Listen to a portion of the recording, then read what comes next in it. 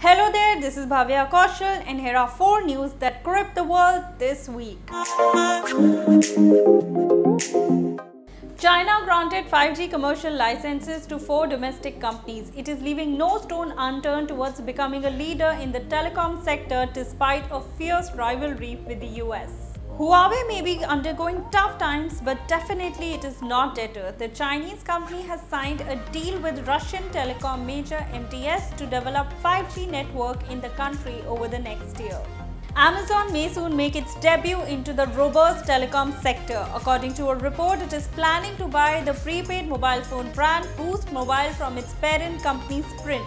YouTube is taking serious steps to contribute to the cause of an egalitarian and fair society. It will ban all videos that promote a racist thinking, including banning those that endorse the Nazi ideology.